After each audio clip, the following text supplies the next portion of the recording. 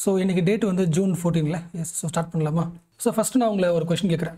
ஒரு ஆள் வந்து காசை திருடிட்டார். ஓகேவா? எக்ஸாம்பிள் ஒரு 10,000 ரூபாய் திருடிட்டார். நீங்கள் எங்கே போய் கம்ப்ளைண்ட் பண்ணுவீங்க? ஸோ உங்கள் லோக்கலில் இருக்கிற போலீஸ் ஸ்டேஷன் தான் நீங்கள் வந்து கம்ப்ளைண்ட் பண்ணுவீங்க.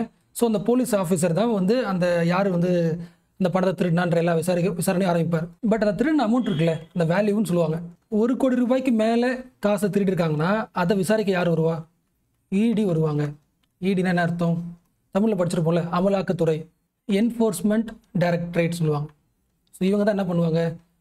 1 கோடி ரூபாய்க்கு மேலே இருக்கிற வேல்யூ உள்ள ஒரு திருடு நடந்திருக்குன்னா இவங்க தான் விசாரிப்பாங்க. ஸோ இது வரைக்கும் புரிஞ்ச வரைக்கும் சொல்லுங்க பார்க்கலாம். இந்த இடி இருக்காங்களே, எந்த கிரைம் விசாரிக்கிறாங்க? Economic crime விசாரிக்கிறாங்கல்ல. எஸ், அதாவது 1 கோடி ரூபாய்க்கு மேலே வேல்யூனா இவங்க விசாரிக்கிறாங்க. இது ஒரு பாயிண்ட். ரெண்டாவது, இப்போ நீங்கள் என்ன பண்ணுறீங்கன்னா, நீங்கள் தான் திருடன். ஓகேவா? ஒரு பணத்தை வந்து திருடுறீங்க. திருடி என்ன பண்ணுறீங்க? உங்கள் வீட்டில் வச்சுக்கிறீங்க. எவ்வளோ? 50 லட்சம் திருடி வந்துட்டீங்க. ஸோ இது யார் விசாரிப்பா? Local police விசாரிப்பார். ஸோ அவர் என்ன பண்ணுவார்? உங்கள் வீட்டுக்கு வருவார், உங்கள் வீட்டை தேடுவார், 50 லட்சம் காசு கிடைக்கும், எடுத்துப்பார். ஸோ ரொம்ப சிம்பிள். ஒரு திருடன் என்ன பண்ணுறாங்கன்னா, காசை திருடி வச்சிருக்கிறான், அதை பிடிக்கிறான். அதை பிடிக்க யார் போகிறாங்க? போலீஸ் போகிறாங்க. ஓகேவா?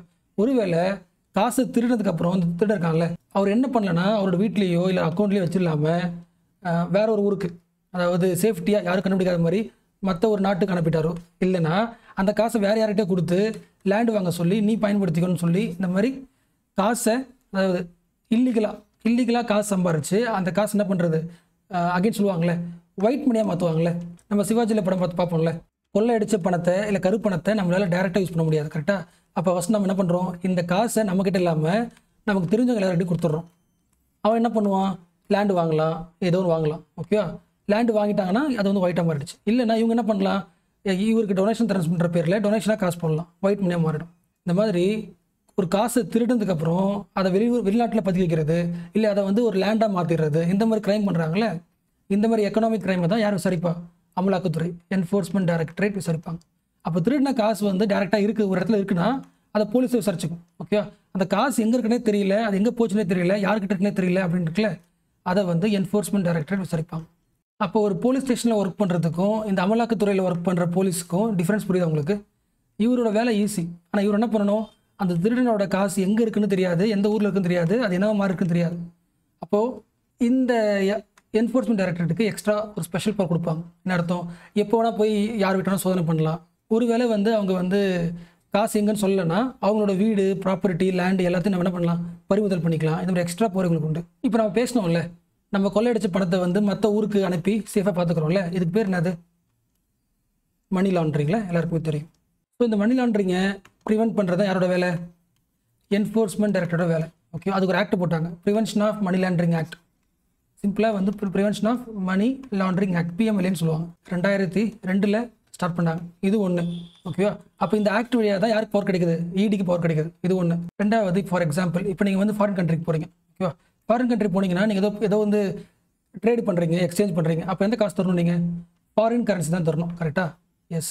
அப்போ வெளிநாட்டில் இந்த ஃபாரின் எக்ஸ்சேஞ்ச் டாலர்ஸை வந்து எக்ஸ்சேஞ்ச் பண்ணிக்கிறீங்களே, இந்த வேலை வந்து ஸ்மூத்தாக ரன் ஆகுதா, இல்லை இதில் ஏதாவது பிரச்சனை நடக்குதா, இல்லீகல் ஆக்டிவிட்டிஸ் நடக்குதா அப்படின்னு செக் பண்ணுறதுக்கு ஒரு ஆக்ட் இருக்குது. அது என்னது?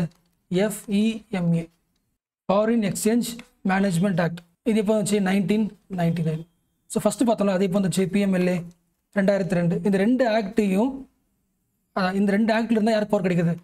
என்ஃபோர்ஸ்மெண்ட் டைரக்டரேட் பவர் கிடைக்குது. ஸோ இந்த ரெண்டு ஆக்டில் வழியாக எந்த கிரைமும், எந்த ஃபினான்ஷியல் கிரைமும் நடக்காமல் பார்த்துக்கிறது தான் இந்த அமலாக்கத்துறையோட மெயின் வேலை. ஆக்சுவலாக இந்த பாயிண்ட் சிம்பிளாக சொல்லியிருக்கலாம். அமலாக்கத்துறை வந்து அவங்க வந்து 2 ஆக்டை பார்த்துக்கிறாங்க, FEMA, PMLA, சிம்பிளாக ஒரே வார்த்தை சொல்லிக்கலாம். அந்த ஒரு வார்த்தை சொல்கிறது வழியாக அது வந்து யூஸே கிடையாது. ஒருவேளை நீங்கள் இன்டர்வியூ போகிற டைமில் வந்து இந்த PMLA வந்து பயங்கர இஷ்யூவாக இருக்குன்னா அதோட மெக்கானிசம் கேட்குறாங்க, அதோட மெயின் எய்ம் என்ன கேட்குறாங்க அப்படின்னா எக்ஸ்பிளைன் பண்ணல அந்த ஒரு 30 செகண்ட்ஸ்க்குள்ளே சிம்பிளாக. அதுக்கு வந்து அந்த பேக்ரவுண்ட் தேவையில்லை, அதுக்காக சொன்னேன். இன்னும் சில பேர் வந்து கொள்ளை அடிச்சுக்கிட்டு வேறு ஊருக்கு போயிடுவாங்க தெரியுமா? நம்ம ஊரில் இருந்தால் பிரச்சனை சொல்லிட்டு வேறு ஊருக்கு சேஃப்டியாக போயிடுவாங்களே மற்ற நாட்டுக்கு.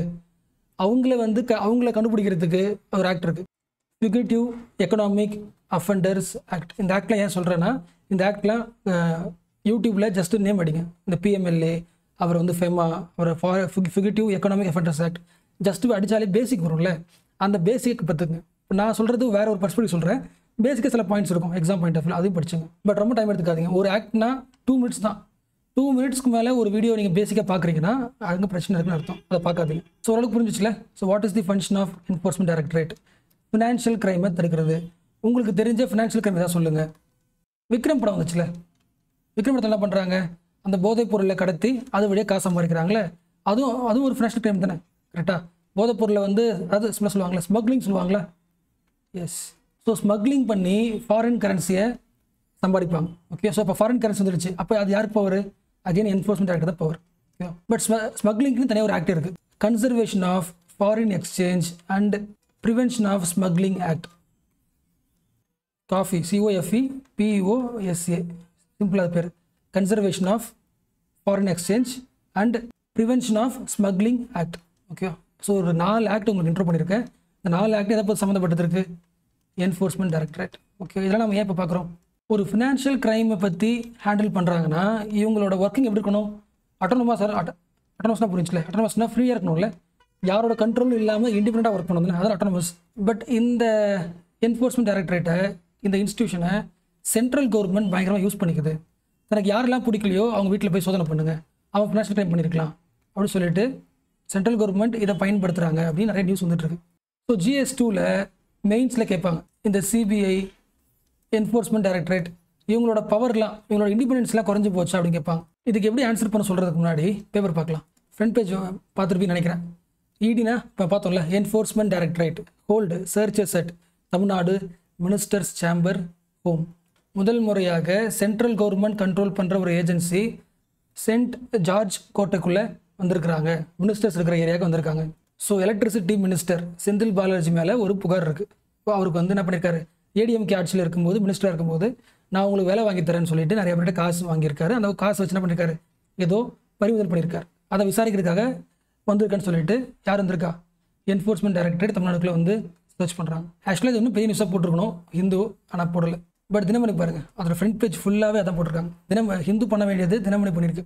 அமைச்சர் செந்தில் பாலாஜி அறையில் சோதனை, வீடு உள்பட 11 இடங்களில் அமலாக்கத்துறை நடவடிக்கை. இந்த லைன் படிங்களா, எதிர்க்கட்சிகளை துன்புறுத்தும் மற்றும் மிரட்டும் மத்திய அரசின் முயற்சியே இதுவாகும். யார் சொல்கிறாங்க? மேலே பார்த்தீங்களே, கார்கே, அவரை வந்து மம்தா பானர்ஜி. அடுத்து CM ரெஸ்பாண்ட் பண்ணியிருக்காரு, இது வந்து பாஜகவின் மிரட்டல் அரசியல் அப்படின்னு, அதாவது அரசியல் வழியாக பேச முடியாமல் மிரட்டுறாங்க. ஸோ இப்போ சொல்லுங்களேன், அமலாக்கத்துறையோட இண்டிபெண்டன்சி குறைஞ்சி போச்சு அப்படின்னு மெயின்ஸில் கொஸ்டின் கேட்டாங்கன்னா நீங்கள் என்ன எழுதக்கூடாது, ரீசெண்டாக கூட தமிழ்நாட்டில் வந்து அவங்க வந்து சர்ச் பண்ணாங்க, அந்த மாதிரி இஷ்யூ எழுத முடியாது. கரெக்டாக அது பாலிடிக்ஸ் தானே. அது கொஞ்சம் டிப்ளமேட்டிக் ஆன்சர் ஆகும். ஃபார் எக்ஸாம்பிள், இந்த என்ஃபோர்ஸ்மெண்ட் டைரக்டரோட சீஃப் இருப்பாங்களே, அந்த குழுக்கு ஹெட் இருப்பாங்களே, அந்த ஹெட்டோட அந்த பதவி காலம் இருக்குல்ல, டென்யூர் சொல்லுவாங்க. அந்த டென்யூரை வந்து சென்ட்ரல் கவர்மெண்ட் எக்ஸ்டெண்ட் பண்ணியிருக்கு. மீனிங் புரிஞ்சா? அப்போ ஒரு இன்ஸ்டியூஷனோட ஹெட் பதவியில் இருக்கிற ஒரு ஆளோட காலம் இருக்குல்ல, 3 years ஒர்க் பண்ணுமா, 5 years ஒர்க் பண்ணுமா, அந்த காலத்தையே ஒரு சென்ட்ரல் கவர்மெண்ட் என்ன பண்ணுது, ஈஸியாக மாற்ற முடியுது. அப்படின்னா அதனால் என்ன தெரிஞ்சுக்கலாம், இந்த இன்ஸ்டியூஷன் ஃப்ரீயாக இல்லை, அப்போ தப்பு. இந்த மாதிரி டிப்ளமேட்டிக்காக அட்மினிஸ்ட்ரேஷனை தான் நீங்கள் பாயிண்ட் எழுதுமே தவிர பொலிட்டிக்கல் எழுதக்கூடாது. ஸோ இந்த கேஸ் வந்து எங்கே போயிருந்துச்சுன்னா சுப்ரீம் கோர்ட் போச்சு. சுப்ரீம் கோர்ட் என்ன சொன்னாங்கன்னா, ஒரு என்ஃபோர்ஸ்மெண்ட் டைரக்டர்ன்றது முக்கியமானது, ஃபினான்ஷியல் கிரைம் பார்த்துக்கிற ஒரு முக்கிய நாள். இந்த ஹெட்டோட டென்யூரை சென்ட்ரல் மாற்றுதுன்னா எல்லா டைம் மாற்ற முடியாது, ரொம்ப ரேர் சர்க்கம்ஸ்டன்ஸ்னால் மட்டும்தான் அதெல்லாம் பண்ண முடியும். ஸோ நீங்கள் டென்யூரை வந்து மாற்றினது தப்புன்னு யார் சொல்லிட்டா, சுப்ரீம் கோர்ட் சொல்லிடுச்சு. எப்போல்லாம் சுப்ரீம் கோர்ட் வந்து கவர்மெண்ட்டுக்கு எதிராக ஒன்று பண்ணுறாங்களோ, சில கவர்மெண்ட் என்ன பண்ணிக்கும், அக்செப்ட் பண்ணி மாற்றிக்கும். சில கவர்மெண்ட் என்ன பண்ணுவாங்கன்னா, கோர்ட்டுக்கு இந்த மாதிரி சொல்கிறதுக்கு அதிகாரம் கிடையாதுன்னு சொல்கிற மாதிரி என்ன பண்ணுவாங்க, கான்ஸ்டியூஷனையே மாற்றுவாங்க. அப்போ ஒரு சட்டம் கொண்டு வரதுக்கு என்ன பண்ணணும், பார்லிமெண்ட்டில் லோக்சபாவில் அந்த பில்லு கொண்டு வரணும். அதாவது இப்போ வந்து என்ஃபோர்ஸ்மெண்ட் டைரக்டரோட ஹெட்டோட அந்த டைமை வந்து டென்யூரை வந்து குறைக்கலாம், அதிகமாக்கலாம், அது வந்து கவர்மெண்ட்டுக்கு அதிகாரம் உண்டுன்னு சொல்லிட்டு லோக்சபாவில் பார்லிமெண்ட்டில் ஒரு பில்லு கொண்டு வந்துடணும், ஒரு மசோதா கொண்டு வரணும். அது லோக்சபாவில் பாஸ் பண்ணணும், ராஜ்யசபா பாஸ் பண்ணணும், பிரசிடென்ட் சைன் பண்ணணும். இதுமாதிரி ஆயிடனா மட்டும்தான் நீங்கள் பண்ணுறது என்னது லீகல் அர்த்தம். ஓகேவா? பட் இது வந்து கொஞ்சம் கவர்மெண்ட்டுக்கு பவர் தர மாதிரி தான் இருக்குது. அப்போ சட்டமன்றத்தில் பார்லிமெண்ட்டில் பாஸ் பண்ண முடியாதுல்ல. அப்போ என்ன பண்ணுறாங்கன்னா, ஆர்டினன்ஸ் கொண்டு வராங்க, அதாவது அவசர சட்டம் கொண்டு வராங்க. ஸோ டேரெக்டாக லோக்சபா ராஜ்யசபாக்குள்ளெல்லாம் போகாமல் டேரெக்டாக பிரசிடென்ட் கிட்ட போயிட்டு சைன் வாங்குறாங்க. என்ன சைன் வாங்குறாங்க, சிபிஐயோட ஹெட்டு, என்ஃபோர்ஸ்மெண்ட் டைரக்டரோட ஹெட், இந்த 2 பேரோட டென்யூர், அதாவது அவங்க எவ்வளோ நேரம் ஒர்க் பண்ணணும், எவ்வளோ காலம் ஒர்க் பண்ணணும் அப்படின்றத சென்ட்ரல் கவர்மெண்ட் முடிவு பண்ணிடும் அப்படின்னு ஒரு சட்டத்தை ஆர்டினன்ஸ் வழியாக கொண்டு வராங்க. ஆர்டினன்ஸ்னு அர்த்தம் அவசர சட்டம். அப்படின்னா பார்லிமெண்ட்டுக்குள்ளே மசோதாவா ஆக்டாக மாறாமல் டேரெக்டாக பிரசிடென்ட் சைன் பண்ணி கொண்டு வர்றது. பட் இது டெம்பரரி தான். ஓகேவா? அது உங்களுக்கு தெரியும், இப்போ அது தேவையில்லை.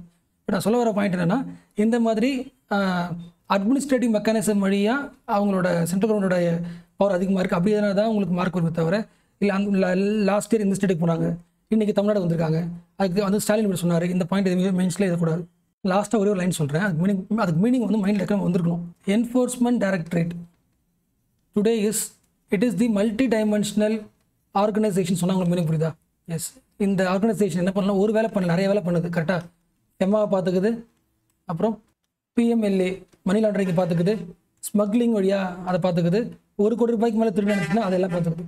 ஸோ நிறைய வேலைகளை பண்ணுது. So it is a multi dimensional organisation. First 1950s இது உருவாக்கும் போதெல்லாம் அவ்வளோ அதிகாரம் கிடையாது.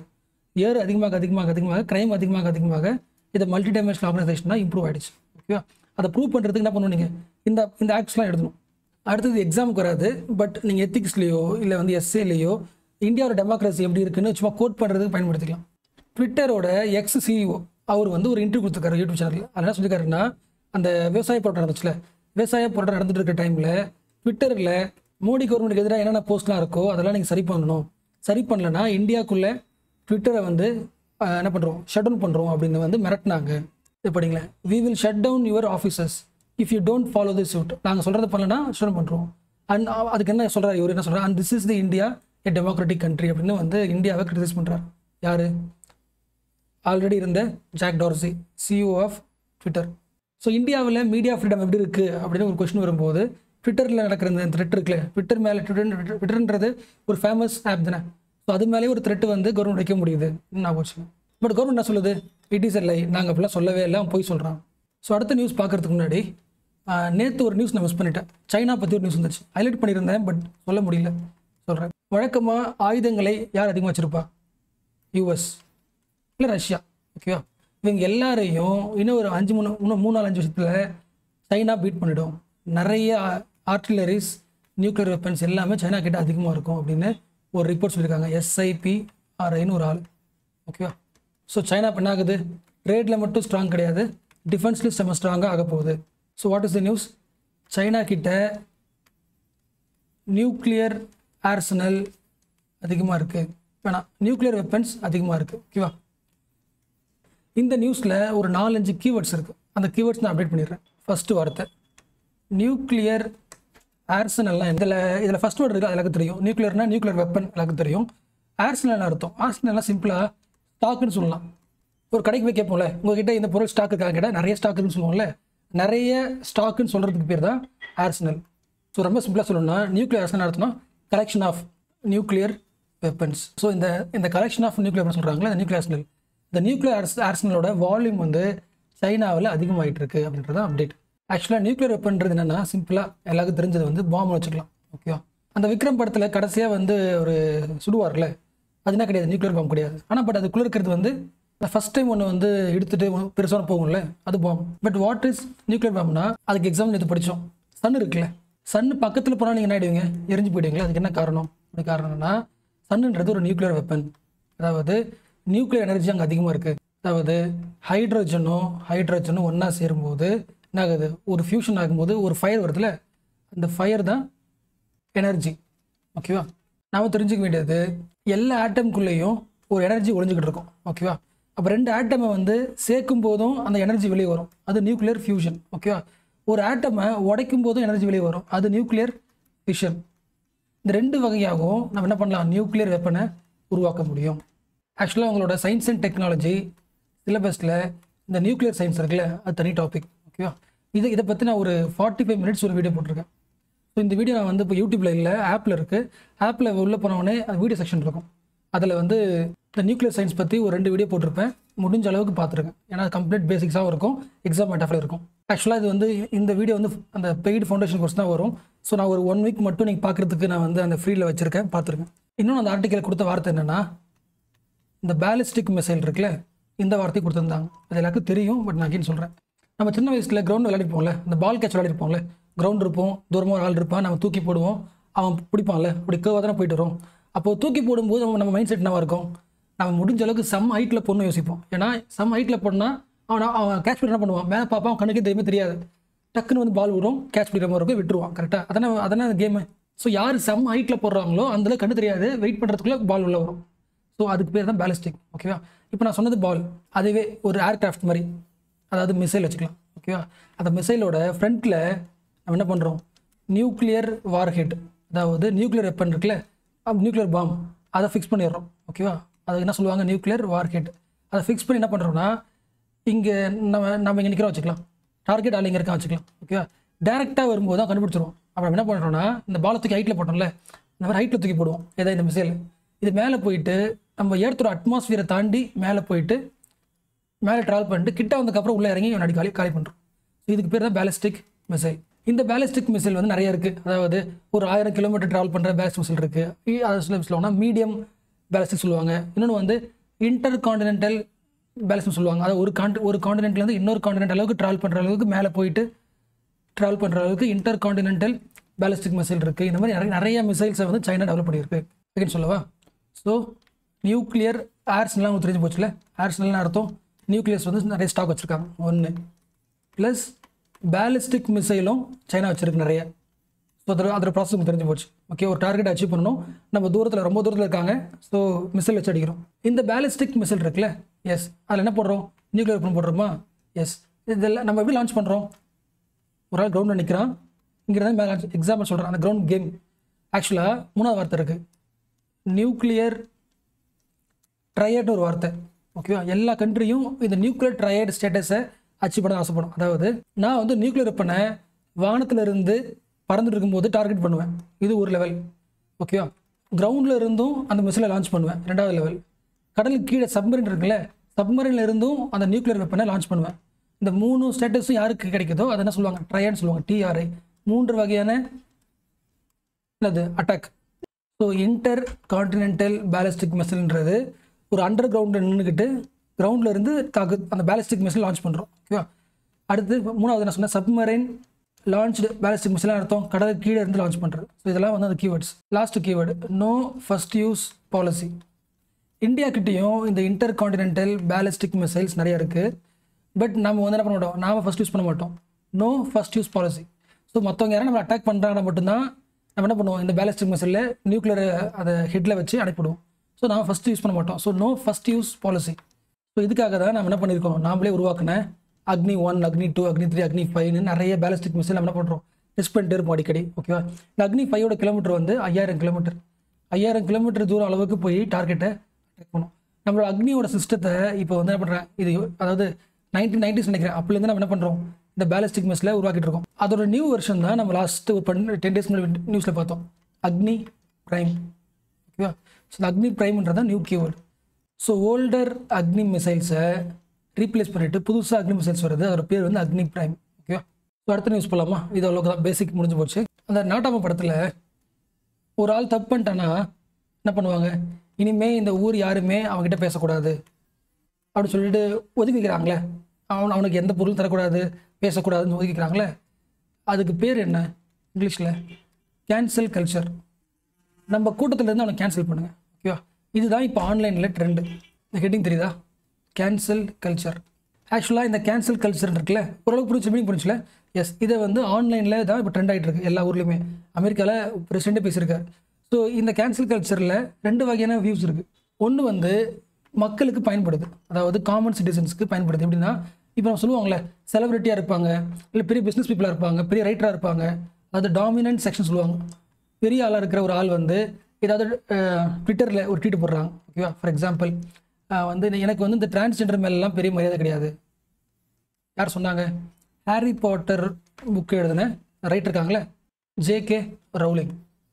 ஓகே, இவங்க வந்து ட்வீட் போட்டிருக்காங்க, எக்ஸாம்பிள் ட்வீட் போட்டிருக்காங்க, டிரான்ஸ்ஜெண்டர் வந்து பற்றி உதவி பேசியிருக்காங்க. ஓகேவா.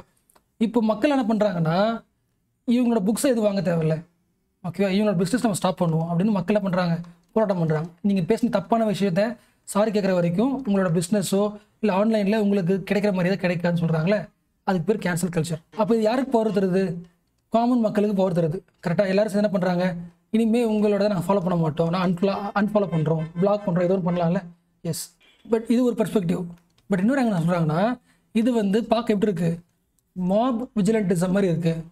அதாவது நமக்கு பிடிக்காத ஆளை வந்து கட்டி வச்சு அடிப்போம். இருக்கா, எல்லா மக்களும் சேர்ந்து ஒன்றா சேர்ந்து இவன் சரி கிடையாதுங்க, நம்ம என்ன பண்ணலாம், திட்டலாம்னு அடிப்பாங்களே, அந்த மாதிரி ஆன்லைனில் பண்ணுற மாதிரி இருக்குது. இது வந்து டெமோக்ரஸி கிடையாது. நம்ம இருக்கிற கண்ட்ரி என்ன கண்ட்ரி, லிபரலிசம் கண்ட்ரி. அதாவது எல்லாருக்குமே பேச்சு சுதந்திரம் உண்டு, யார் வேணால் என்ன வேணால் பேசலாம். அது தப்பாக தான் நம்ம என்ன பண்ணலாம், டிஸ்கஸ் பண்ணலாம், உங்களோட அப்போசிஷன் பாயிண்ட்டை வைக்கலாம். ஸோ அது என்ன பண்ணும், அடுத்த லெவலில் ஒரு முடிவு பண்ணும். அது உங்களுக்கு தெரியும் தானே அந்த ஃபிலாசபி. அதாவது நீங்கள் ஒரு வார்த்தை, நீங்கள் வந்து ஏதோ ஒரு விஷயத்தை பற்றி ஒரு கமெண்ட் தரீங்க. ஃபஸ்ட்டு நீங்கள் அதுக்கு ஒரு கமெண்ட் தரீங்க. அதுக்கு பேர் என்னது, தீசிஸ். ஓகேவா? அதுக்கு அப்போசிஷனாக சில பேர் பேசுவாங்க. அதுக்கு பேர் என்னது, ஆன்டி தீசிஸ். இந்த 2 பேரோட கருத்தும் ஒன்றா சேர்ந்து ஒரு டிபேட் உருவாகி ஒன்று உருவாகும். அது என்னது, சிந்தசிஸ். ஸோ இதுதான் என்னது, டெமோக்ரஸி. கரெக்டாக? அப்போ ஒவ்வொரு இண்டிவிஜுவல் பேசுகிறதும் எல்லாம் ஒன்றா சேர்ந்து தான் அடுத்த லெவலில் ஒன்று புதுசாக உருவாகுது. கரெக்டாக? ஸோ இது நியூ ஐடியா, இது அப்போசிஷன் ஐடியா, ரெண்டும் சேர்ந்து இன்னொரு டிஃப்ரெண்ட் ஐடியா உருவாகுது. ஸோ ஒரு ஆள் பேசுகிறனாலே அவர் தப்பாக பேசுகிறாருன்னு சொல்லிட்டு அவர் என்ன பண்ணாதீங்க, கம்ப்ளீட்டாக அவாய்ட் பண்ணுறதுன்றது டெமோக்ரஸி கிடையாது. அது வந்து ஒரு விஜிலண்டிசம் அப்படின்னு அமெரிக்காவில் யார் சொல்லியிருக்கா, நிறைய திங்கர்ஸ் சொல்லியிருக்காங்க. அமெரிக்காவில் இருக்கிற முக்கிய திங்கர்ஸ் அவங்க பேர் போட்டுருக்காங்க பாருங்களேன். மார்கரெட் அட்வுட், டேவிட் ப்ரூக்ஸ், நாம் Chomsky, Francis ஃபுக்கியமா, Atal Gawande, Gloria ஸ்டெனம், Rowling. இவங்க பேரில் நான் ஏன் படிக்கிறேன்னா, காலேஜ் படிக்கிற ஸ்டூடெண்ட்ஸ் வந்து உங்களோட ஃப்ரீ டைமில் இவங்க ஒவ்வொருத்தவங்க யார், என்ன புக்கு இருக்காங்க, இவங்க என்ன ஃபிலாசபி பேசுகிறாங்க, இவங்களோட எக்கனாமிக் பாயிண்ட் ஆஃப் வியூ என்னென்னு சர்ச் பண்ணுறது வந்து ஒரு ஹேபிட்டாக வச்சுக்கோங்க. இது உங்களுக்கு யூஸ்ஃபுல்லாக இருக்கும். இவங்க என்ன சொல்கிறாங்கன்னா, the free exchange of information and ideas the life blood of liberal society. ஓகேவா? ஸோ எல்லாருக்கும் தனக்கு பிடிச்சது பேசுகிறது தான் ஒரு லிபரலிசத்தோட மெயின் ஐடியாவே. அப்போ ஒரு ஆள் தப்பாக பேசுகிறாங்கன்னா அவருக்கு நீங்கள் கேன்சல் கல்ச்சர் வழியாக அவரை கம்ப்ளீட்டாக கேன்சல் பண்ணுறீங்க, பிளாக் பண்ணுறீங்கன்னா அது டெமோக்ரஸி கிடையாதுன்னு சொல்கிறாங்க. அப்போ ஒரு ஆள் தப்பாக ஒரு விஷயம் சொல்கிறாருன்னா எது உண்மையாக அதை பேசுங்க. ஓகே, அந்த உண்மையை பேசுகிறத விட்டுட்டு தப்பான ஆளை வந்து தண்டிக்கிறதுலையோ இல்லை அவர் அவாய்ட் பண்ணுறது வழியாக ஒரு விஷயம் பேச கிடையாதுன்றது இன்னொரு பாயிண்ட். ரேட்டிங் பண்ணிக்கலாம். இந்த cancel culture speaking truth to the power R a form of mop vigilantism. என்னவா பயன்படுத்த போகிறீங்க? நீங்கள் இப்போ உண்மையை பேச போகிறீங்களா இல்லை மாப் விஜிலண்டிசம் மாதிரி ஒருத்தரை வந்து அவாய்ட் பண்ண போகிறீங்களா? 2 வகையாகவும் நீங்கள் பயன்படுத்திக்கலாம். பாசிட்டிவ் இருக்குது, நெகட்டிவ் இருக்குது. இந்த heading first படிச்சுங்க. HAP to take AI governance global. உலகம் முழுக்க எல்லா கண்ட்ரீஸும் ஏன் ஏஐ பார்த்து பயப்படுது, என்ன காரணம்? ஒவ்வொருத்தவங்களும் நிறைய காரணம் இருக்குங்க. ஓகேவா? பட் நான் ஃபஸ்ட்டு இந்த ஆர்டிக்கலில் வந்து G7 கண்ட்ரிஸ், அதாவது உலகத்திலே பெரிய கண்ட்ரி சொல்லப்படுற முக்கிய நாடுகள், UK, US, ஃப்ரான்ஸு, ஜெர்மனி, அப்புறம் யூஎஸோட ஃப்ரெண்டு ஜப்பானு, அப்புறம் இட்டாலி, கனடா, இவங்களாம் முக்கிய கண்ட்ரிஸ் G7 சொல்லுவாங்க. இந்த G7 கண்ட்ரிஸ் வந்து இந்த இயர் மே மாதம் ஜப்பானில் ஒரு மீட்டிங் போட்டாங்க. G7 மீட்டிங் எந்த ஊரில்? ஹிரோஷிமா தெரியல உங்களுக்கு? எஸ், ஹிரோஷிமாவில் ஒரு மீட்டிங் போட்டாங்க. அந்த மீட்டிங்கில் முடிவில் தான் என்ன உருவாக்குனாங்க? HAP உருவாக்குனாங்க. அதாவது ஹிரோஷிமாவில் நடந்தால ஹிரோஷிமா ஏஐ ப்ராசஸ். அதாவது உலகம் முழுக்க ஏஐ வந்து டெவலப் ஆகிட்டே இருக்குது. ஓகேவா? இந்த ஏஐயோட ரூல்ஸை நம்ம என்ன பண்ணணும், ஃப்ரேம் பண்ணணும். அப்போ தாங்க என்ன பண்ணுவாங்க, கரெக்டாக சேஃப்டியாக இருக்கும் ஒரு பாயிண்ட். பட் சேஃப்டியோட அவங்க எதை யோசிக்கிறாங்கன்னா, இப்போ இன்டர்நெட் எடுத்துக்கலாம். இப்போ இன்டர்நெட்டில் நிறைய வெப்சைட்ஸ் இருக்குமா? அப்போ நீங்கள் இதை ஓப்பன் பண்ணிங்கன்னா இந்த வெப்சைட்டில் யார் எழுதுனாங்கன்ற ஓனர் உங்களுக்கு தெரியும். அந்த ஆர்டிக்கல் கீழே ரைட்டர் பேர் போட்டிருக்கோம். கரெக்டாக? பட் இப்போ நீங்கள் வந்து ஆர்டிஃபிஷியல் இன்டெலிஜென்ஸ் கிட்ட போய் சொல்லி எனக்கு வந்து லாஸ்ட் இயரில் ஒரு ஈவெண்ட் பற்றி தெரிஞ்சுக்கணும்னு கேட்டால் அவன் என்ன பண்ணுவான், நிறைய எழுதி முடிச்சிருவான். பட் இதை யார் சொன்னாங்கன்றதை கேட்டு தர மாட்டான். அப்போ இந்த சோர்ஸ் வந்து அந்த கம்ப்யூட்டர் எழுதலை. ஓகேவா? நெட்டில் இருந்தோ இல்லை அதுக்கு இன்ஃபர்மேஷன் ஃபீட் பண்ணதுல இருந்தால் எழுதுது. அப்போது யாரோட இன்ஃபர்மேஷனை அதை எடுத்து தான் ரெடி பண்ணது. அப்போது காப்பிரைட்ஸ் இஷ்யூ வருதுல்ல, கரெக்டாக? டிரான்ஸ்பரன்சி பிரச்சனை வருதுல்ல. அப்போது ஏஐ வந்து எல்லோரும் ஃபாலோ பண்ணுறாங்க. அப்போ அதை நம்ம என்ன பண்ணணும், ஒரு ஃபேர் யூஸ் பண்ணணும். இன்னும் புரிச்சா? ஃபேர் யூஸ்னு அர்த்தம் எதுக்காக ஏஐ பயன்படுத்திக்கலாம். ஃபார் எக்ஸாம்பிள் இப்போ டீச்சிங் வச்சுக்கலாம். இப்போ டீச்சிங்கோ ரிசர்ச்சோ, அப்போ அதுக்கு வந்து ஏஐ என்ன பண்ணலாம், ஒரு மெட்டீரியல்ஸை காப்பிரைட் பிரச்சனை கிடையாது தர முடியும். ஓகே, அந்த மாதிரி நம்ம என்ன பண்ணலாம், ஃபியூச்சரில் ஒரு ரூல்ஸ் ரெடி பண்ணலாம் அப்படின்னு முடிவு பண்ணுறாங்க. அதுதான் HAP, Hiroshima AI process. But ஆக்சுவலாக 2019 OECD கண்ட்ரிஸ் இருக்காங்க. ஓகே, அந்த OECD கண்ட்ரிஸ் என்ன பண்ணியிருக்காங்கன்னா, ஆர்டிஃபிஷியல் இன்டெலிஜென்ஸை வந்து எப்படி வந்து நம்ம யூஸ் பண்ணணும் அதுக்கான பிரின்சிபல்ஸை ரெடி பண்ணியிருக்காங்க. ஓகேவா? ஸோ அந்த பிரின்சிபல்ஸ் கூட நாமளும் சேர்ந்து G7 கண்ட்ரிஸ் இந்த HAP ப்ராசஸும் ஒன்றா சேர்ந்து உலகம் முழுக்க ஒவ்வொரு கண்ட்ரியும் அவங்க பிரச்சனை டெவலப் பண்ணிக்கலாம். பட் காமனாக சில ரூல்ஸை ஃப்ரேம் பண்ணிக்கலாம் அப்படின்னு சொல்லியிருக்காங்க. இந்த பேசிக் ஞாபகம் வச்சுங்க. இது ஃபியூச்சர் ஃபுல்லாக வந்துட்டே இருக்கும் debate. HAP plus OECDயோட AI principles, 2 முக்கியமான கீவேர்டு மெயின்ஸில் யூஸ் பண்ணணும். Line படிங்களா? The annual group of 7 countries G7 summit hosted by Japan took place in Hiroshima from May 1921. The G7 குழு என்ன முடிவு பண்ணிருக்குன்னா, initiated the Hiroshima AI process, an effort to determine a way forward to regulate the artificial intelligence. So நம்ம என்ன பண்ணணும்னா, we have to promote the human centric AI, trustworthy AI on the basis of OECD AI principles. So இந்த year எண்ட்லலாம் இந்த HAP இருக்குல்ல ஓரளவுக்கு ரூல்ஸ்லாம் frame பண்ணி எல்லா country follow பண்ணுறோம் வந்து நினைக்கிறேன் டிசம்பர் 2023. ஸோ இந்த அப்டேட் அவ்வளோதான். அடுத்து போகலாமா? ஆக்சுவலாக நம்ம பேசினது எப்படி கரெக்டாக வந்துச்சுன்னு தெரியல. நேற்று ஜாகிரஃபியில் பார்த்தோம்ல, ஒரு ப்ளூ லைட் இருக்குது, ஒரு ரெட் லைட் இருக்குது, எதுக்கு எனர்ஜி அதிகம் கேட்டால் ப்ளூ தானே பார்த்தோம். எஸ், அதை பற்றி கொடுத்துருக்காங்க.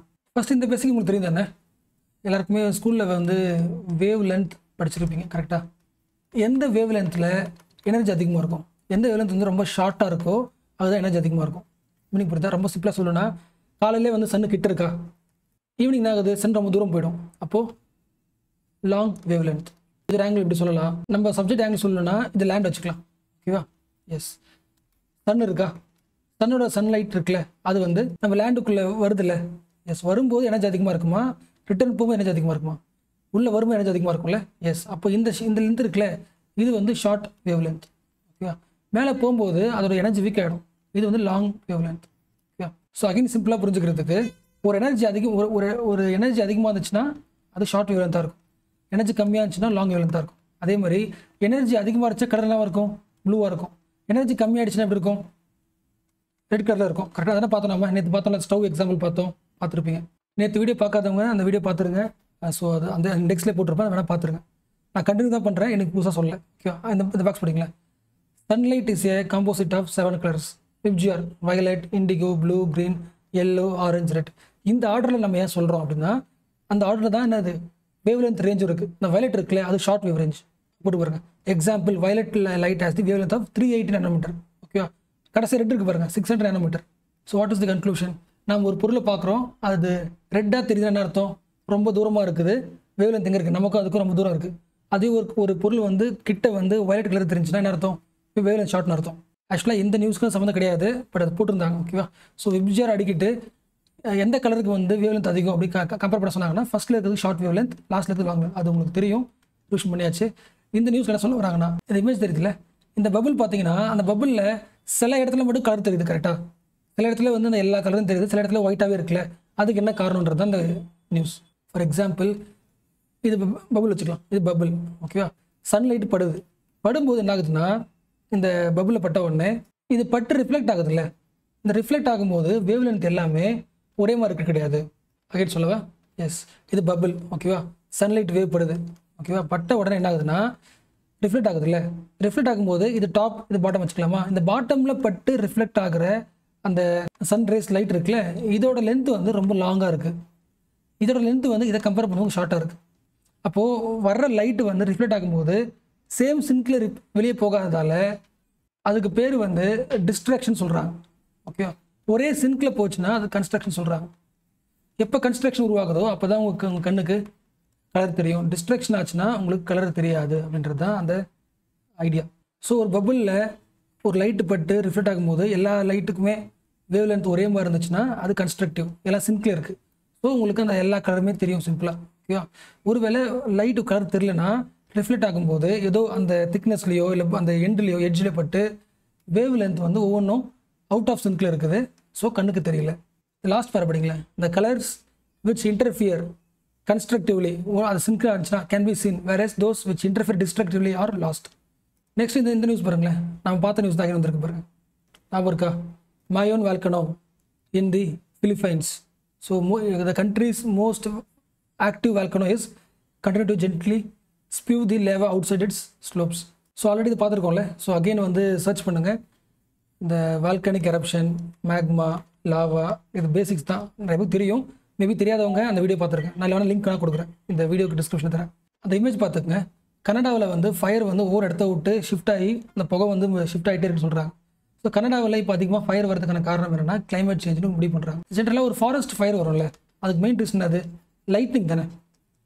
ஒரு மின்னல் மாதிரி அடிக்கும், அதில் பற்றிக்கும், ட்ரை ஆனது பற்றிக்கும், அந்த பத்திரத்து என்ன இருக்கும், ஒவ்வொரு ஏரியாவும் ட்ரான்ஸ்ஃபர் ஆகி மாறி போயிட்டு இருக்கும்ல. இந்த லைட்னிங் வழியாக உருவாகிற இந்த ஃபயர் இருக்குல்ல, இது வந்து கிளைமேட் சேஞ்ச் அதிகமாக இந்த லைட்னிங்கும் அதிகமாக இருக்குன்றதை கண்டுபிடிச்சிருக்காங்க. ஃபர்ஸ்ட்லேயும் படிங்களேன். The New York City's air quality was recently among the worst in the world due to smoke drifting from wildfires in Canada. கனடாவில் இருக்கிற அந்த வைல்டு ஃபயர் ஆகுது, ஷிஃப்ட் ஆகி அமெரிக்காவுக்கும் வருது. அடுத்து படிக்கலாம். The most of these blazes were caused by lightning. அடுத்து வர படிக்கலாம். The study indicates an increase in the total global lightning activity.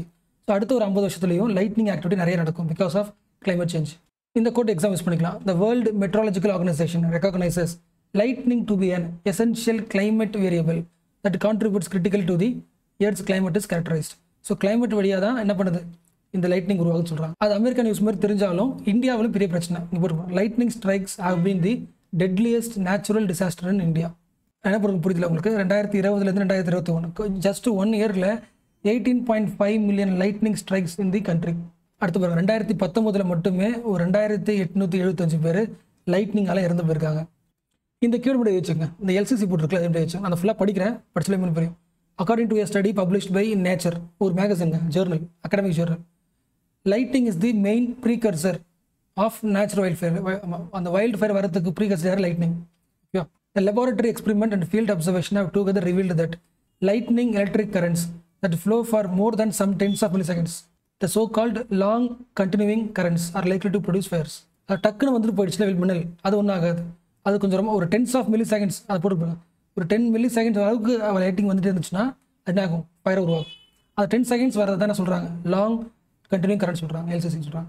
So LCC related with வாட்னு exam கேட்பாங்க. அது லாங் கண்டினியூங் கரண்ட்டு, அதாவது இடி வந்து மின்னல் வருதுல அது எவ்வளோ நேரம் இருக்கிறது பொறுத்து. லாங்கிறது எவ்வளோ நேரம்? 10s of milliseconds. அதை கிராஸ் பண்ணாலே இந்த ஹெட்டிங் புரியுதா பாருங்களேன். The disinflation to be slow and long யார் சொல்கிறா? ஆர்பிஐ கவர்னர் சொல்லியிருக்காங்க. ஃபார் எக்ஸாம்பிள் இந்த பொருளோட விலை வந்து 100 ரூபா வச்சுக்கலாம். இப்போ என்ன ஆயிடுச்சுன்னா ஒரு 5% பொருள் விலை அதிகமாகிடுச்சு. ஸோ இன்ஃப்ளேஷன் எவ்வளோ? 5%. ஸோ ஆர்பிஐ வேலை என்னது? இன்ஃப்ளேஷனை குறைக்கிறோம். ஓகே. இப்போ நாளைக்கு ஏதோ ட்ரை பண்ணி இந்த பொருளோட இன்ஃப்ளேஷனை குறைச்சிடுச்சு, அதாவது 4% ஆகிடுச்சு. 5%லேருந்து 4% விலை அதிகமானதை குறைச்சிடுச்சு. இதுக்கு பேர் தான் டிஸ்இன்ஃப்ளேஷன். ஓகேவா? ஸோ இன்ஃப்ளேஷன் இருக்குது, அந்த இன்ஃப்ளேஷன் கொஞ்சம் குறைஞ்சிருக்கு, டிஸ்இன்ஃப்ளேஷன். அப்போ இது என்னது? இதுவும் இன்ஃப்ளேஷன் தான். கரெக்டாக? ஸோ ஏன்னா 4%ன்றது என்னது? அதிகம் தான். இப்போ ஹெட்டிங் பண்ணிக்கலாம், disinflation to be slow and long. என்னோட எய்ம் வந்து இன்ஃப்ளேஷனை குறைக்கிறது தான், டிஸ்இன்ஃப்ளேஷன் தான். பட் அது கொஞ்சம் ஸ்லோவாக தான் நடக்கும், டைம் ஆகும்னு சொல்கிறாங்க. ஸோ ஃபஸ்ட்டு பாயிண்ட், இந்தியாவில் இன்ஃப்ளேஷனை மேனேஜ் பண்ணுறது யார்? யாருக்கு கொடுத்துருக்காங்க பொறுப்பை? ஆர்பிஐ. ஸோ அந்த பொறுப்பு யார் கொடுத்தா? கவர்மெண்ட் தான் கொடுத்துருக்கு. ஓகே. ஸோ இன்ஃப்ளேஷன் நம்ம கண்ட்ரோல் பண்ணணும். எவ்வளோ கண்ட்ரோல் பண்ணணும்? ஒரு பொருளோட இன்ஃப்ளேஷன் வந்து 4% தான் இருக்கணும், அதுக்கு மேலே போடாது. 4% +or -2 அதுக்குள்ளே இருந்துச்சுன்னா ஓகே. ஓகே. அதுக்கு மேலே போச்சுன்னா பிரச்சனை. ஸோ 4% பேலன்ஸில் ஆர்பிஐ தான் என்ன பண்ணணும்?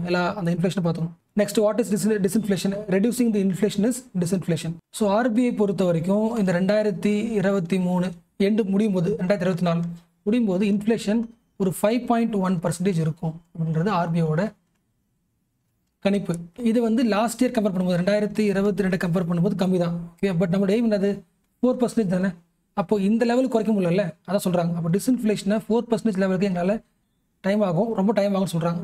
உங்களால் யோசிக்க முடியுதா? ஏன் வந்து ஒரு 5% ஒரு 4% அளவுக்கு 1% தானே சொல்கிறாங்களே, ஒரு வேல்யூ அதிகம், ஒவ்வொரு வீட்டில் பாதிப்பு அதிகம். பட் நம்ம தெரிஞ்சுக்க வேண்டியது என்னென்னா 2008 குளோபல் லெவலில் ஒரு ஃபினான்ஷியல் கிரைசிஸ் நடந்துச்சு. ஓகேவா? ஒரு பொருளாதார சரிவு உலகம் நடந்துச்சு. அந்த டைம்லலாம் இந்தியாவில் இன்ஃப்ளேஷன் பயங்கர அதிகமாக இருந்துச்சு, விலைவாசி ரொம்ப அதிகமாக இருந்துச்சு. அதில் மக்கள் பயங்கரம் பாதிக்கப்பட்டாங்க. ஸோ அதோட லேர்னிங்காக தான் இன்ஃப்ளேஷனை கண்ட்ரோல் பண்ண வேண்டியது முக்கியம். ஒவ்வொரு 0.1% கூட கண்ட்ரோல் பண்ணி ட்ரை பண்ணுறதை அதை ஆரம்பிச்சோமே. ஓகே. முக்கியமாக அந்த டைமில் என்ன ஆச்சுன்னா ஃபுட் ப்ரைஸ் இருக்குல்ல, ஃபுட் ப்ரைஸ்லாம் அதிகமாச்சு. ஃபுட் ப்ரைஸ் இன்ஃப்ளேஷன், அதாவது படிச்சோம்ல ஹெட்லைன் இன்ஃப்ளேஷன். ஸோ அதெல்லாம் அதிகமாக இருந்தது. இப்போ படிங்களேன், த டிஸ்இன்ஃப்ளேஷன் ப்ராசஸ் இன் இந்தியா, அதாவது இன்ஃப்ளேஷனை குறைக்கிற process will be slow and protracted with the 4% inflation target likely to be met only over the medium term. இன்னும் கொஞ்சம் டைம் ஆகும். நாங்கள் கஷ்டப்பட்டு என்னென்ன பாலிசிலாம் கொண்டு வந்தோமோ அந்த பாலிசிலாம் இன்னும் ஒரு 1 இயரில் அந்த இம்ப்ளிமெண்ட் தெரிஞ்சிடும், உடனே தெரியாது. த குமுலேட்டிவ் இம்பாக்ட், அதாவது நம்ம பண்ண எல்லா ஒர்க்கும், த cumulative impact of our monetary policy actions over the last 1 year, last year பண்ண எல்லா ஆக்ஷனும் இஸ் ஸ்டில் அன்ஃபோல்டிங். இப்போ தான் வெளியே வந்து ஆகிட்டு இருக்கு, இம்ப்ளிமெண்ட் ஆகிட்டு இருக்கு. ஸோ அது இன்னும் ஒரு 1 இயரில் மெட்டீரியலைஸ் ஆகிடும். இந்த பரவாயில்ல, நேற்று படித்த நியூஸை சிம்பிளாக கொடுத்துட்டாங்க. The latest data shows the annual retail inflation cooled to 4.25% in May. April மாதம் 4.7 இருந்துச்சு, இப்போ 4.25%. Again India US strategic partnership பற்றி நியூஸ் வந்திருக்கு. அடுத்த ஒரு 3 மாதம் வந்துகிட்டே இருக்கும். ஏன்னா நம்ம மோடி சந்திப்பார். ஸோ அந்த அப்டேட்லாம் பார்க்கலாம்.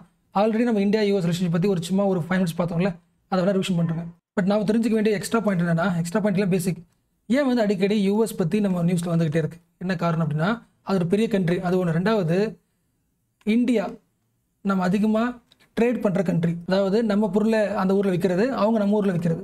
அந்த டோட்டலாக அந்த வேல்யூ பார்க்குறோம்ல, அந்த ட்ரேடிங் அதிகமாக பண்ணுற எந்த கண்ட்ரி கூட பண்ணுறோன்னா யூஎஸ் தான் ஃபஸ்ட்டு, 2வது சைனா கூட பண்ணுறோம், 3வது UAE இது பார்த்தோம்ல அவங்க கூட பண்ணுறோம், 4வது சவுதி அரேபியா, 5வது சிங்கப்பூர்.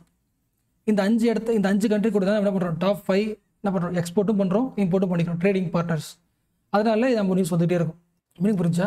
இப்போ யூஎஸில் நம்ம ஊருக்காரங்க நிறைய பேர் என்ன பண்ணுறாங்க, பிஸ்னஸ் பண்ணுறாங்க. இப்போ யூஎஸ் ஏதாவது ஒரு லா போட்டு நம்மளை ஸ்டாப் பண்ணிட்டாங்கன்னா இதுதான் ஹையஸ்ட்டாக நிறைய ட்ரேட் பண்ணுற யூஎஸ் தானே, அப்போ நம்ம ஊரில் அடி விடும்ல, அதனால இது நியூஸ் முக்கியம். ஸோ நம்ம லாஸ்ட்டாக பார்த்து என்னென்னா இந்தியாவுக்கு யூஎஸ்க்கும் அந்த ஸ்ட்ராட்டஜிக் ரிலேஷன்ஷிப் பார்த்தோமா, அதை விட இப்போ ரீசனாக முக்கியம் என்னன்னா நம்ம ஃபோன் யூஸ் பண்ணுறோம்ல, நம்ம ஃபோன் வந்து நிறைய ஒர்க் பண்ணதில்ல, இந்த எல்லா ஒர்க்குக்குமான பேஸ் எது, இந்த ஃபோனுக்குள்ளே இருக்கிற முக்கியமானது எது, செமி கண்டக்டர் தானே.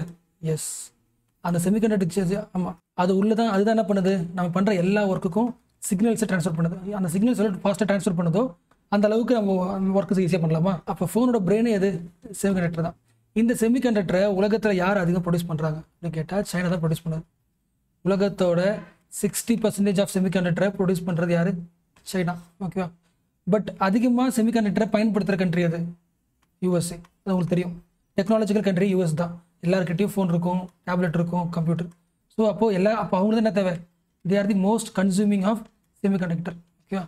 அப்போ அப்போ US எங்கேருந்து வாங்குது, சைனா கிட்ட தானே வாங்குது. இப்போ சைனாவை வந்து நம்புறது USAக்கு ஒரு ஆபத்து தானே, ஏன்னா இது வந்து கேபிட்டலிஸ்ட் கண்ட்ரி, கம்யூனிஸ்ட் கண்ட்ரி. இப்போ US என்ன பிளான் பண்ணுதுன்னா, USAல வந்து செமி கண்டக்டருக்கு என்ன தேவை, கன்சூமர்ஸுக்கு நிறைய பேர் இருக்காங்க, ஆனால் ப்ரொடக்ஷன் இல்லை. பட் இந்தியாவில் என்ன இருக்காங்க, நிறைய எலக்ட்ரானிக்ஸ் படித்த ஸ்கில்டு பீப்புள் இருக்காங்க. ஸோ நான் 2 பேரும் ஒன்றா சேர்ந்து ஒரு அக்ரிமெண்ட் போட்டு செமி கண்டக்டரை டெவலப் பண்ணலாம் அப்படின்னு ஒரு அக்ரிமெண்ட் போட்டிருக்காங்க. India US to diversify the semi conductor supply chain. Meaning புரிச்சா? Supply செயினை நீங்கள் இங்கிருந்து யார்கிட்ட வாங்குறீங்க, இங்கிருந்து அப்படியே போய் சைனாவில் வாங்குறீங்களா, எல்லாரும் சைனாக்கு போகிறாங்களா, அந்த சப்ளை செயினை டைவர்ஸ் பண்ணலாம், வேறு இடத்துக்கு போகலாம், எங்கே போகலாம், எல்லாரும் இந்தியாவுக்கு வரலாம். So India US to diversify the semi conductor supply chain. இன்னைக்கு last update, UN needs to be more democratic and representative. ஆக்சுவலாக யுனைடெட் நேஷனை பற்றி ஒரு 2 வீடியோ, 1 hour வீடியோ வந்து யூடியூப்ல இல்லை, ஆப்பில் இருக்குது. நான் அதை ஃப்ரீ செக்ஷனில் போடுறேன், ஒரு 3 daysலேயே முடிச்சிருக்கேன். ஸோ இந்த வீடியோ பார்க்குறவங்க என்ன பண்ணணும், அடுத்த உங்களுக்கு ஹோம்ஒர்க் மாதிரி ஹோம்ஒர்க் வந்து 2 விஷயம் முடிக்கணும். ஒன்று வந்து நியூக்ளியர் சயின்ஸ், இன்னொன்று வந்து யுனைடெட் நேஷன். ஸோ இது வந்து ஒரு 30 minutes வீடியோவா 30 minutes வீடியோவாக 2 இருக்குன்னு நினைக்கிறேன். அப்புறம் UN வந்து ஒரு 2 வீடியோ இருக்கும், அந்த வீடியோவை முடிச்சிருங்க. இது வந்து பெய்டு கோர்ஸில் இருக்கிற வீடியோ. ஸோ நான் இந்த பேப்பரில் வந்ததால் இது நான் ஃப்ரீ செக்ஷனுக்கு ஒரு 3 நாள் வச்சுருக்கேன். 3 நாளில் பார்த்துருங்க, நோட்ஸ் எடுத்துங்க. ஸோ ஃபஸ்ட்டு UNனா என்ன, எல்லா கண்ட்ரிஸும் ஒன்றா சேர்ந்து இருக்கிற ஒரு கிளப் மாதிரி. இந்த கிளப்பில் என்ன பேசுவாங்க, உலகத்தில் நடக்கிற பிரச்சனைகளை பேசுவாங்க, எப்படி அமைதி உருவாக்கலாம்னு பேசுவாங்க. ஓகேவா? ஸோ எதில் பேசுவாங்க, ஜென்ரல் அசம்பிளியில் பேசுவாங்க எல்லா கண்ட்ரிஸுக்கும். ஸோ ஒவ்வொரு கண்ட்ரி ஒரு ஆள் அனுப்பும். ஸோ ஒரு இஷ்யூ பேசுவாங்க, அந்த இஷ்யூவில் என்ன பண்ணுவாங்க, ஓட்டும் போடுவாங்க. நீங்கள் சின்ன கண்ட்ரி இருந்தாலும் சரி, பெரிய கண்ட்ரி இருந்தாலும் சரி, எல்லாருக்கும் ஒரு ஓட்டு தான். So UNோட general assembly. பட் இதுக்கு இருந்தாலுமே இந்த கிளப்பில் ஒரு குட்டி குரூப் இருக்கும், அதாவது முக்கியமான countries. For example USA, Russia, China, நிறைய கண்ட்ரி, சில கண்ட்ரிஸ் இருக்கும். ஒரு 15 பேர் இருப்பாங்க. அந்த குரூப் பேர் வந்து செக்யூரிட்டி கவுன்சில். ஓகேவா? இந்த 15 பேரில் ஒரு 5 பேருக்கு மட்டும் எக்ஸ்ட்ரா பவர் உண்டு. என்ன பவர் உண்டு, வீட்டோ பவர் உண்டு. ஓகே, ஸோ ஜென்ரல் அசம்பிளியோட ப்ராசஸ் என்ன, செக்யூரிட்டி கவுன்சிலோட ப்ராசஸ் என்ன, அப்புறம் இந்த 5 பேர் இருக்காங்களே P5 கண்ட்ரிஸ், இவங்களோட பவர் என்ன, இது எல்லாத்த பற்றி தான் அந்த வீடியோவில் கொடுத்துருக்கேன், அதை பார்த்துருங்க.